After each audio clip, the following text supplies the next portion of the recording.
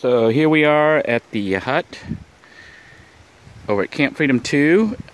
It is Thursday, May the 4th. Be with you. And our water catchment system caught some water. I actually poured a little bit out from here into the main container here, which you can see has actually got about 2.5 inches of water in it. And the animals didn't dump this over yet because I suspect they got water, and I know there's probably water back there. I wonder if our little creek has filled up. But we're planning on going back to check out the yurt here in a moment, as well as I'm checking out the water catchment system here. For those of you wondering what this is here for, it's to catch water for anyone using it, needing it at the camp. It can be used to put out fire, it can be used to water plants, it can be used to do laundry, and actually pretty soon it can be used to drink. I'm in process of coming up with a water distillation system using solar power to distill the water.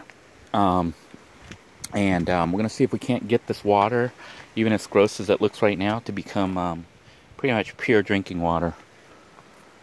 You can see here we got our metal can here that I've left back here for now, but I'm going to be making that into a miniature rocket stove for possible use at the yurt shortly. If not, we'll use it out here or elsewhere.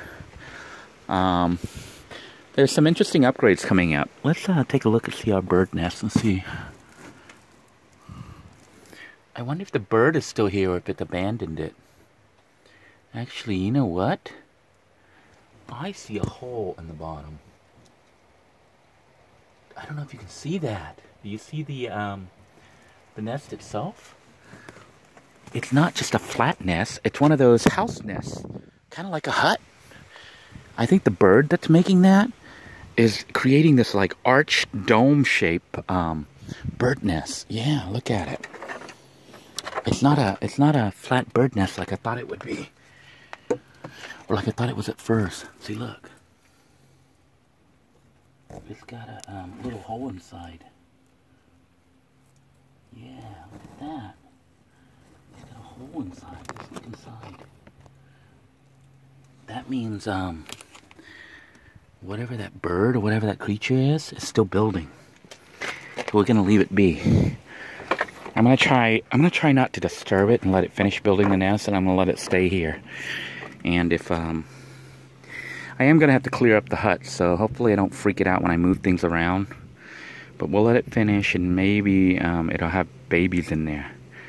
But I'll leave it here pretty much intact and in the hut where it kind of left it. Although we're gonna clean it up a little, clean things up in here a little bit, because we're gonna take some of this item, because obviously the hut is useless right now. We're gonna take some of these items and move them out to the yurt. So without further ado, I think it's time for us to head on back.